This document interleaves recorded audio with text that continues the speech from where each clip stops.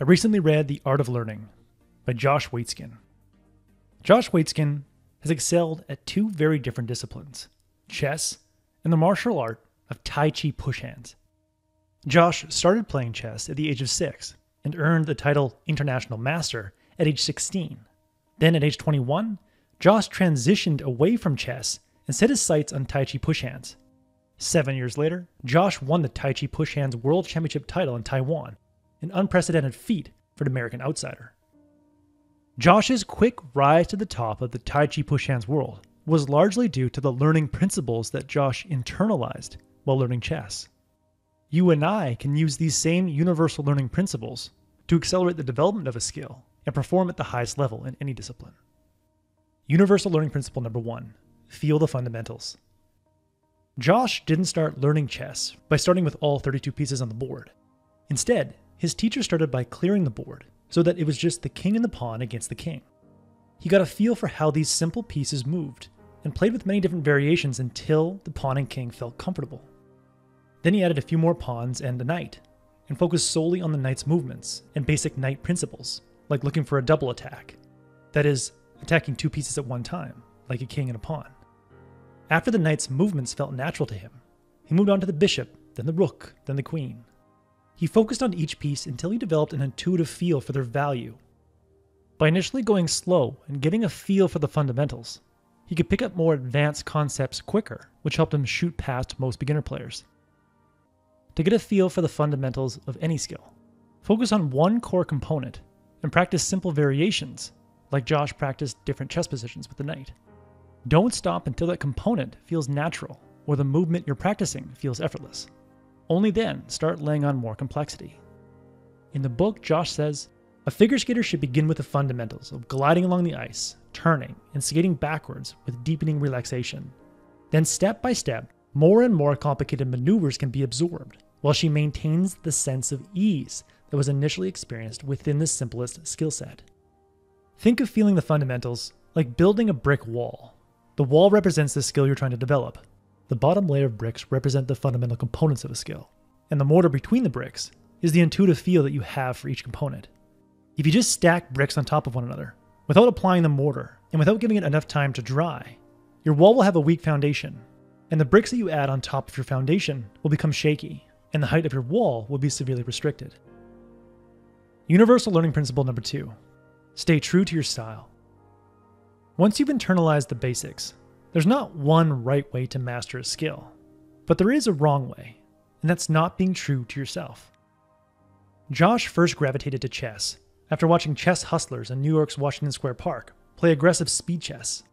He was drawn to their wild, aggressive, attacking style of chess. Everything Josh learned early on helped him be a better attacking player. But in his late teens, he put his faith in a grandmaster who had a very different style. A style of chess that suffocated the opponent by eliminating their options with perfect positional play. Josh likened it to an anaconda coiling around its prey, slowly killing it. This style felt foreign to Josh. He had loved moving games into a chaotic position and then finding a brilliant attack within the chaos by trusting his intuition. But now he was being told to think like someone else. By moving away from his natural inclinations and trying to mold himself to someone else's style, his love for chess vanished, and he ultimately stopped competing. To sustain your love of learning, you must stay true to your style. To find your style, focus on what initially drew you to the discipline that you're trying to master. What captured your imagination and interest? Oftentimes, an initial interest is a person you admire. If you're a writer who gravitates to a certain writer's writing, mimic their style for a bit, and then expand on it to develop your own voice. The core idea is to take the discipline you're learning and turn it into a creative expression of your uniqueness. In the book, Josh says, I believe that one of the most critical factors in the transition to becoming a conscious high performer is the degree in which your relationship to your pursuit stays in harmony with your unique disposition. Universal learning principle number 3, invest in loss. In the summer of 1994, Josh was midway through the final game of the Under-18 World Chess Championship, and his opponent offered him a draw and a chance to share the World Championship. But Josh declined and pushed for the win. Soon after declining the draw, his position fell apart and he lost the match. Josh was heartbroken, but he used his pain as fuel to intensely study the game he just lost. After 10 hours of study, he uncovered a critical strategic error. In the mid-game, his knight was defending his king, but if he had suddenly moved his knight away from his king and allowed his opponent to move in, he could use his opponent's aggression against him and create an opening for a counterattack. A decade later, he found himself in the finals of the Tai Chi Push Hands World Championship on the edge of defeat. His opponent's attacks were ferocious and overwhelming, and Josh felt helpless. But then he remembered the principle that he'd learned from that painful chess match many years ago. He made a slight adjustment and opened himself up to an attack, which allowed him to use his opponent's aggression against him. It worked. Josh turned the match around and took home the Tai Chi Push Hands World Championship. Josh would have never invested so much time and energy into that chess match if he had not cared so deeply about winning and performing at the highest level. The art of learning is about enjoying the process of learning, but it's also about putting yourself on the line, because the losses we experience when we compete provide the greatest insights and push us to get better.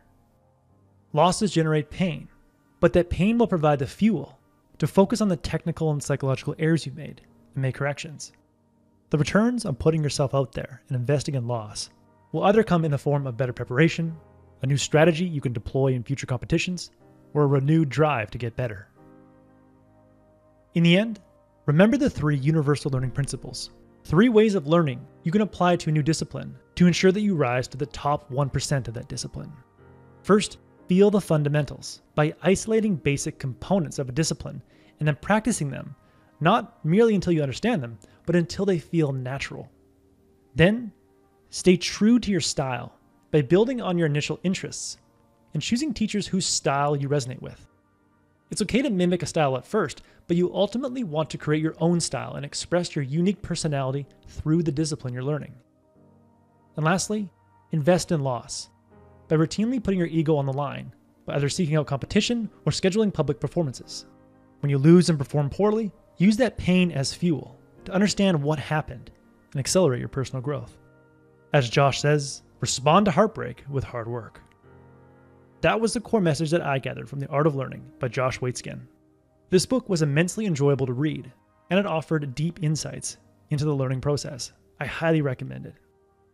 If you would like a 1-page PDF summary of insights that I gathered from this book, just click the link below and I'd be happy to email it to you.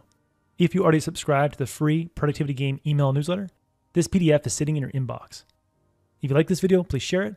And as always, thanks for watching and have yourself a productive week.